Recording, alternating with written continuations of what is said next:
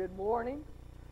Wonderful to see you in the Lord's house today. This Sunday after Easter, really, it's the second Sunday of Easter in the church calendar. And there's really about, I think, 6 Sundays of Easter before we move into the season of Pentecost.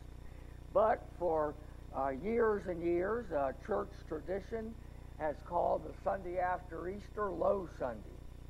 And so it must have been even before spring break and even before people went on those vacations during this time. It seems, I guess there is, you build up to that great celebration on Easter, and it's not like the air can't be sustained in the balloon, but it goes down a little bit. But as we're together today and singing and praising and worshiping, we all can sense and see we're glad we're in the Lord's house today. And it is worth being here to worship our Lord and our Savior.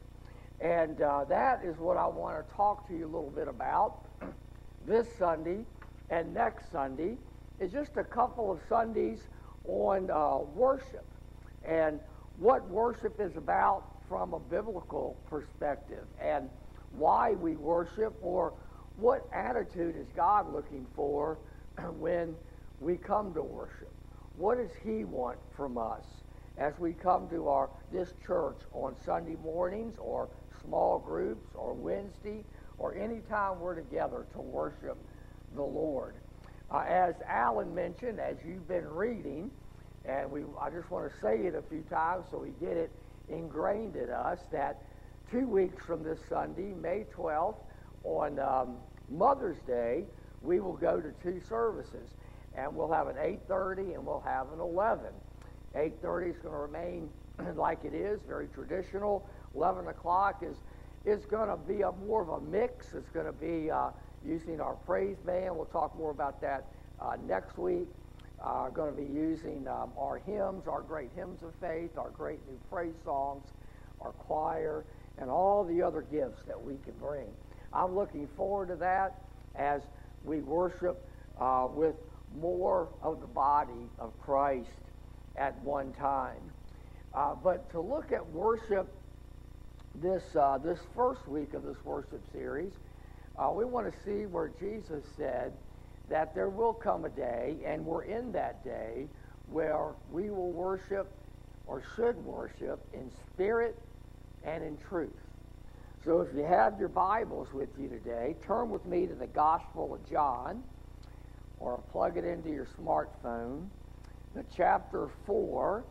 This is in the midst of the story of Jesus talking with a Samaritan woman as he goes into the land of Samaria, and he meets this woman at a well, and they begin to have a conversation.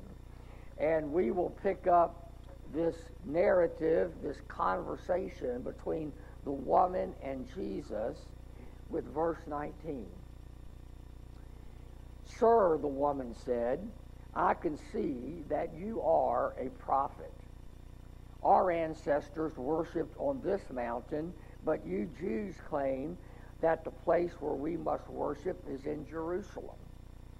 "Woman," Jesus replied, "believe me, a time is coming when you will worship the Father neither on this mountain nor in Jerusalem. You Samaritans worship what you do not know. We worship what we do know, for salvation is from the Jews. Yet a time is coming, and now has come, when the true worshipers will worship the Father in the Spirit and in truth. For they are the kind of worshipers the Father seeks. God is Spirit, and His worshipers must worship in the Spirit and in truth." The woman said, "I know that Messiah, called Christ, is coming. When He comes, He will explain everything to us." Then Jesus declared, "I, the one speaking to you, I am He." The word of the Lord this morning. Well, it's amazing to to realize first that even before Jesus, even as Jesus is talking to this woman, even for hundreds of years preceding that, there had been worship wars going on. Isn't that amazing? It had been going on even before Christ for a long, long time. And as Jesus is meeting with this woman, what he's previously said to her in talking about living water and also talking about, he knew this woman's character. He knew this woman's history. And he had just said, you know, when he said, go get your husband, and she said, well, I don't have a husband. And he says, no, you're right, but you've had, I think it was 5 husbands before now. And so he's kind of getting personal. And so, as many of us do, this woman, this Samaritan woman, really tries to change the subject. She tries to change the topic. And she says, well, yeah, she's probably thinking, yeah, that must be true. How do I get out of this? And so she says, you know, we Samaritans worship on this mountain. You Jews worship in Jerusalem. She says, maybe I'll get a conversation going on religion, and I'll defer, I'll distract Jesus from what he really wants to talk about. And that was the worship war of Jesus' day with the Samaritans, is that the Samaritans said, the only place that you can truly worship God, where God's presence truly resides, is on this other mountain. I believe it's called Kazir. And the Jews had said for centuries, no, the only place that true worship can take place, the only place where God's presence really resides here on earth is in Jerusalem, and specifically in the temple of Jerusalem. And so that disagreement had caused this enmity. That disagreement had caused these two groups of people who believed in one God to not even want to talk to each other for hundreds and hundreds of years. Isn't that amazing how small little things that don't matter can divide us and separate us and become a huge mountain, no pun intended. But Jesus' response to this is he brings it back to the eternal. He said, the time is coming when you will worship the Father neither on this mountain nor in Jerusalem. And what Jesus first says about worship is that the time, the place, or the day of worship does not matter when it truly comes to truly, honestly, deeply worshiping God. It's not where we are. It's not what day it is. It's not how many we have. But it's something else. Where we worship, the order of worship in our bulletins. It's a church preference. You could take, don't do this, but you could take a month of Sundays and visit all around different churches, and you'll discover different orders of worship. You'll discover different styles. You'll discover different traditions. You'll discover different ways of worshiping. The styles of sacred music, the types of prayers, the way we dress, these things, Jesus says, are not central to true worshiping happening. Christ has come to free us from these strings attached requirements. And one way is even in the basic belief of the Samaritans and Jews. Jesus had said before, the kingdom of God is now at hand. And one thing that meant is that Jesus came to teach what they had forgotten, is that God is not only found just in a temple in Jerusalem or up on the mountain where the Samaritans thought, but the kingdom of God with Jesus coming means it's going to come, and the kingdom of heaven is coming down to meet the earth and intersect that God is everywhere. Heaven is everywhere that God is. Heaven is everywhere Jesus is. And worship is going to take place within us and in our heart. So Christ would say we can worship God anywhere we are, in our home, in the car, going to work or to an appointment, at school, in Sunday school class, in a small group, in the sanctuary. But we should worship God at any time, not just Sundays at 9:30 or 8:30 or 11. Every day of the week, our lives, our thoughts, our words, our meditations should be of worship to God. Worship is all of the time. Christ tells us he's going to be available when his kingdom comes into being to every person. It's not going to depend on what sex we are, what nationality we are, what denomination we are. There are no longer any barriers since Christ died on the cross and was resurrected for our sin. Worship is for everyone, and God is looking for everyone to lift up worship unto him.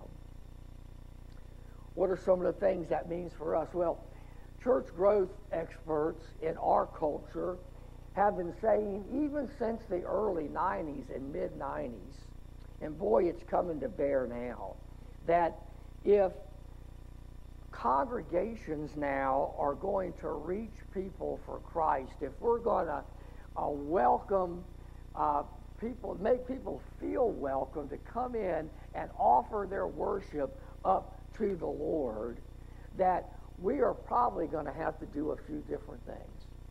That's just the reality of the times that we live in. Someone said that sometimes you have to kill a few sacred cows to get something moving in the Lord's church again. And so you're going to see churches all over change their times of worship, change their style, change the place.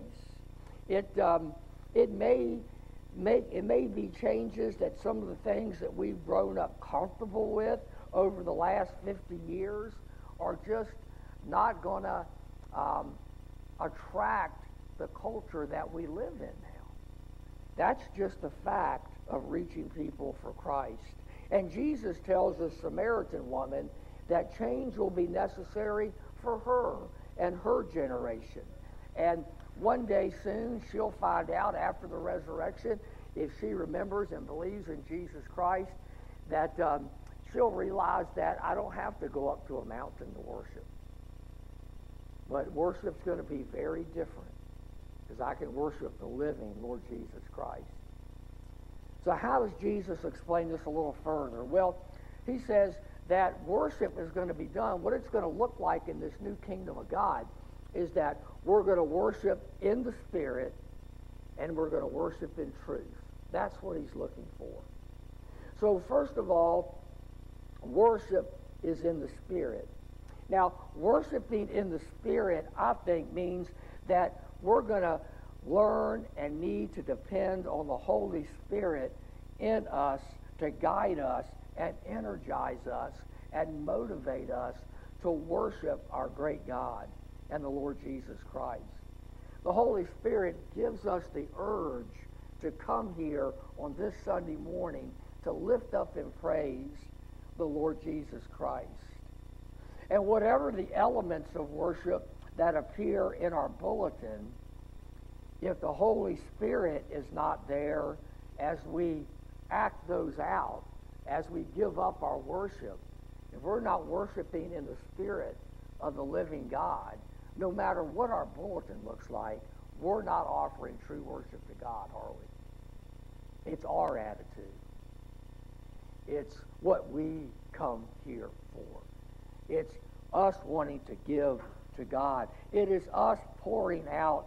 True worship is us pouring out our love to Almighty God. It's an affair of the heart. It's an inward reverence of us bowing down to the holiness of God. It's realizing that God is God and we are not. That's what worship is about. Worship's all about God. And for the moments we're in corporate worship, it's nothing about us. unless it's God speaking to us and Him asking us for a response to His Word. And this reverence and respect should be considered whenever we worship. Worshiping God in the Spirit means that we develop our spiritual senses.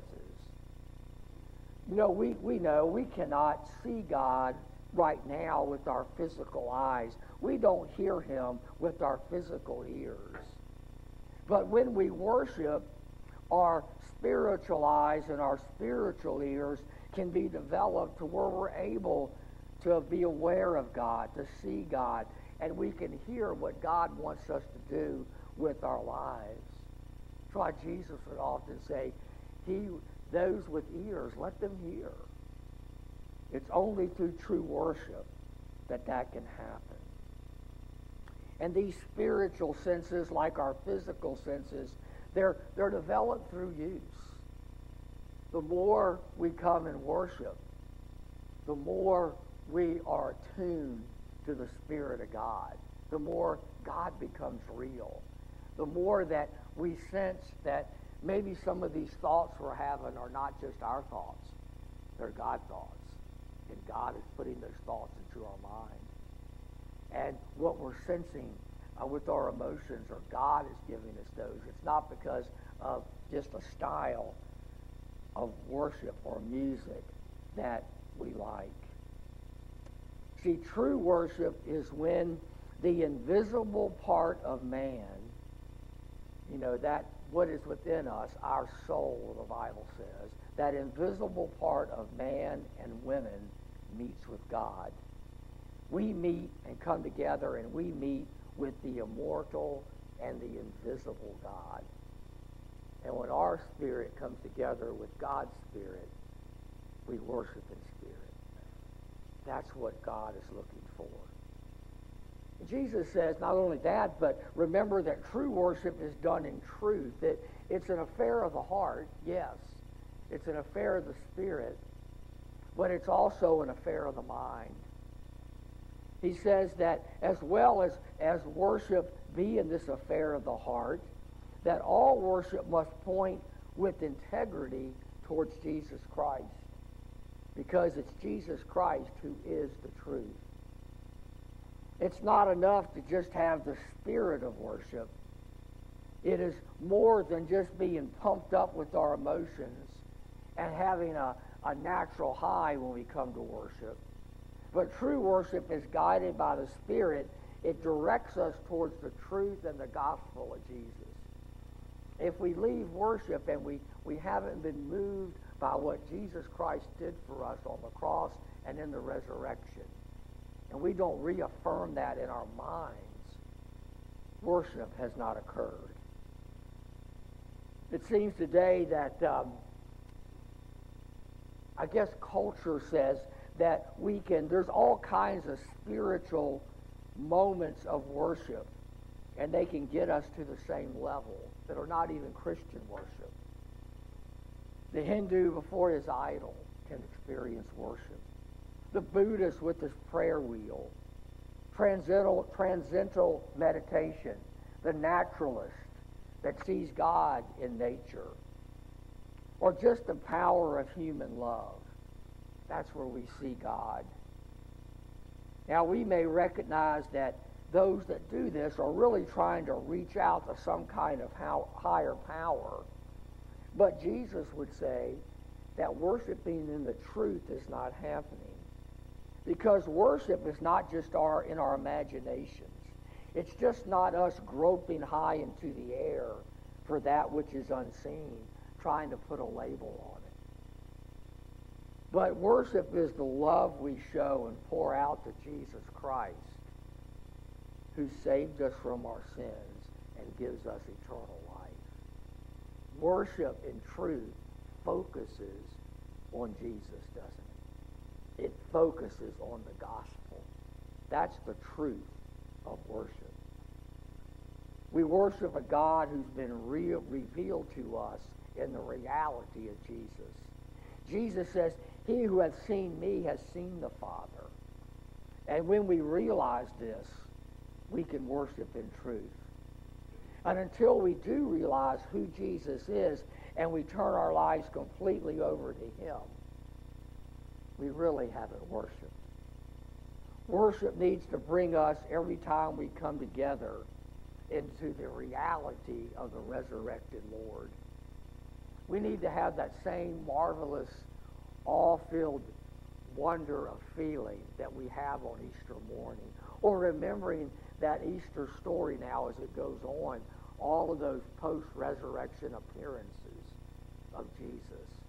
How, those disciples, or Mary, or those two on the road to Emmaus, were just in wonder and awe when Jesus came into their presence.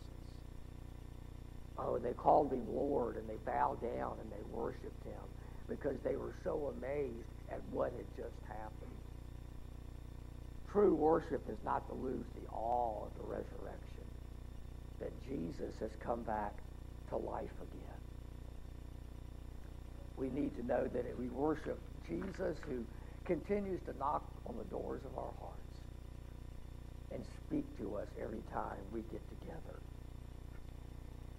I was reading this week about the hymn stories. Have you ever gone to look up how certain hymns are written? If you have a favorite hymn, do that. Probably even some of our worship songs our new songs have great stories. I was reading about Joyful, Joyful, We Adore Thee. You know that song. You probably start singing it in your minds right now. Some of y'all could sing it out loud. Some of y'all, I don't want you to. I'm just kidding. But it was written by a man called Henry Van Dyke. And he wrote this in the early 20th century, probably around 1910. And a lot of things were really going on in the world then that were puzzling to believers and Christians. And one of those was the main theology of that time was what we call liberal theology. And what liberal theology said is that mankind, men and women, were progressively getting better. We were progressively getting more moral. We were progressively getting closer to God. And we were progressively getting more into the people of the world that Jesus wants us to be. And but also during this time, there were some things in our world going on that was really hurting that theology. One of them is we were on the brink of the First World War. And we had people that were beginning to do very unkind things to one another, very cruel things to one another. In fact, that theology held on even up until Second World War. And then after the First World War and the Holocaust of the Second World War, that theology didn't hold much water anymore.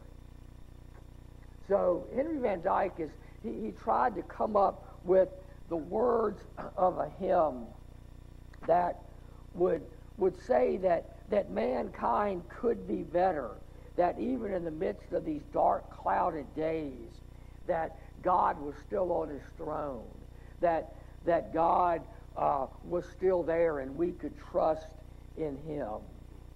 And so he wrote these words of Joyful, Joyful, We Adore Thee. And he set it to one of Beethoven's tunes. And it's a lively hymn. It's a lovely hymn. It's a hymn filled with hope and promise. And we sing it and we smile in our hearts. And when it came out, it was a controversial hymn. Isn't that amazing? When it came out, you could probably say it was a new praise song. It was a little too lively for some. It had too much of a beat for some. In fact, for a while, it was left out of standard hymn books altogether because it wasn't slow enough. It wasn't serious enough. It wasn't dire enough. Later, in the mid-20th century, they put it back into the hymn book. The hymn is said to portray the joy of God's created world and the spirit that resides in the life of every believer. It directs us towards worship in the Spirit and truth. But isn't it amazing that we almost don't have this great hymn today, which many of us consider a sacred hymn, a traditional hymn, a hymn that everybody should sing? Because when it first came out, it was considered a little too edgy for corporate worship. You see, the validity of worship is not found in a traditional or modern place. The validity of worship is not found in a particular style or a particular music genre.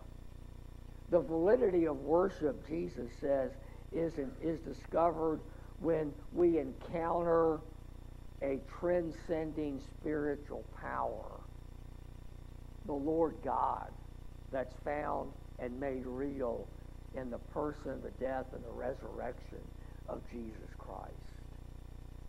Worship is what we bring. And next time we're together, we'll talk about what we're going to be bringing from the Psalms. But just know that that if whatever we do, whatever services we have, if we are worshiping in the Spirit and we're worshiping in the truth, that's where we want to be. And God will honor that. And you'll be moved by that, because the Spirit will honor that and teach you and move you and give you the commanded obedience that Christ wants you to experience and to follow through with on that time of worship. Well, we're going to have a prayer in just a minute, and we're going to sing a final song of worship from our praise team. And I just encourage you as we sing to do that. If you really haven't heard of that, or you've forgotten about worshiping in spirit and truth, just as you worship, pray and say, God, teach me, or help me to remember, or help me to once again come with this attitude, come with this desire to worship you every week in spirit and in truth. And God will hear that prayer. He'll honor that prayer. And God will teach you much more than any man or woman can teach us. God will teach you how to worship him in spirit and truth. So let's pray, and then let's worship.